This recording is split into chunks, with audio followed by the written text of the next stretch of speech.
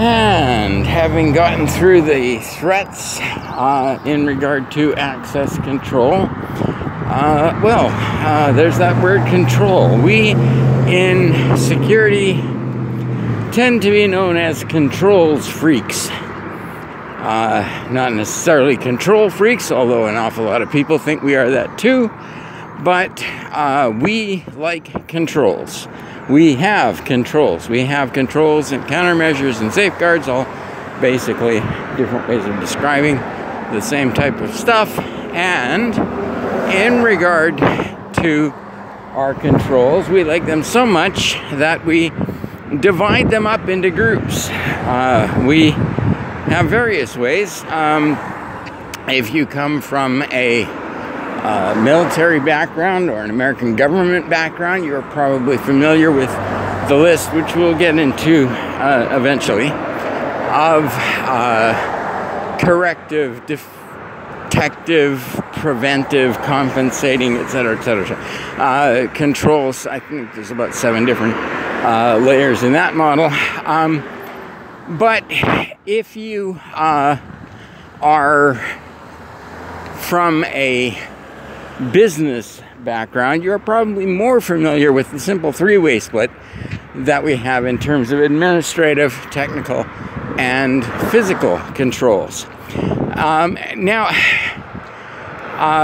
we'll get into them and that sort of thing, but just to mention,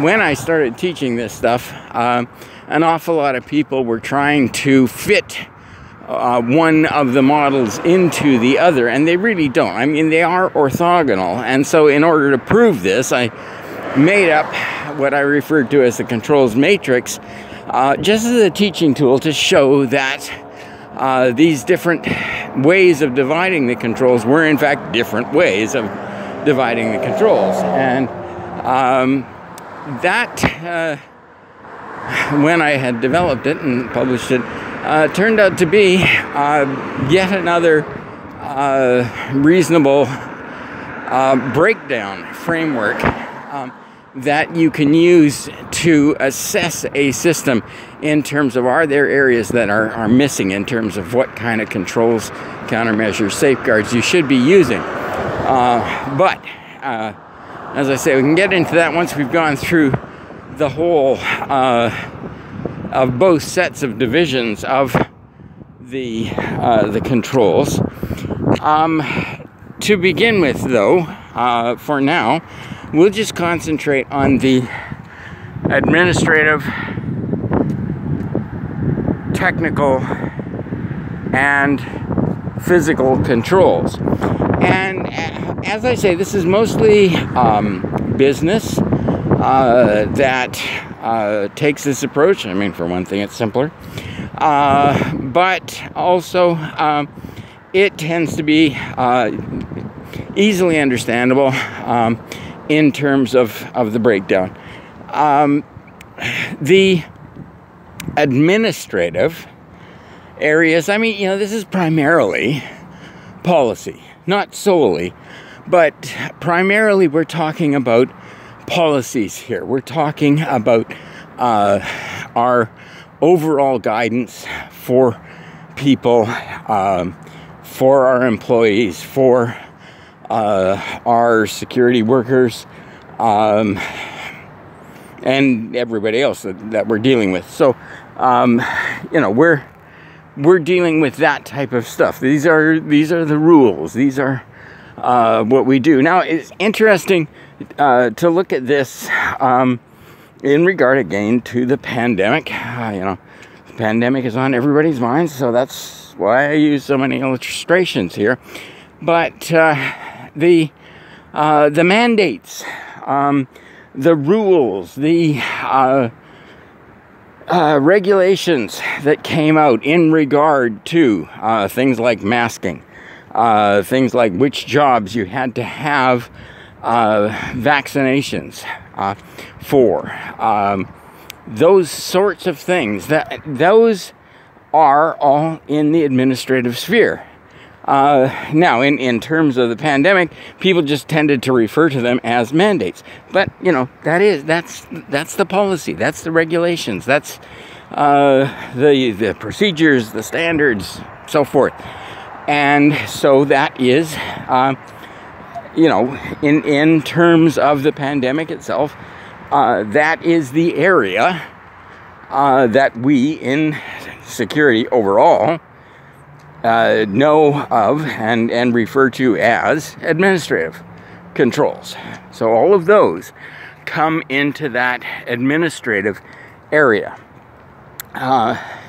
Then there are the technical controls. And as with security, an awful lot of the, you know, these are our tools. These are our security tools. These are our firewalls. These are our antivirus systems. These are, you know, whatever it may be, our biometric access controls, our passwords, and everything that goes into supporting them. Those are the technical controls. And an awful lot of people get bogged down in, you know, that's security. Of course, that's not security. As I pointed out in security management, you've got to be able to manage it. And in the same way, with regard to the pandemic, all the medical stuff, the treatments in hospital, you know, sending somebody to the hospital when they needed oxygen, the relatively few drug treatments that were available, you know, that's a part of that area. The vaccines, you know, that's part of the medical work. And again, you know, an awful lot of people see that as the only thing that goes on during a pandemic. It's not. But that is, as with security, that is the technical component of our controls. And so those are the technical controls that we use to limit a pandemic. And those are, you know, we talk about, we have our technical controls in security to limit risks, losses, and so forth. And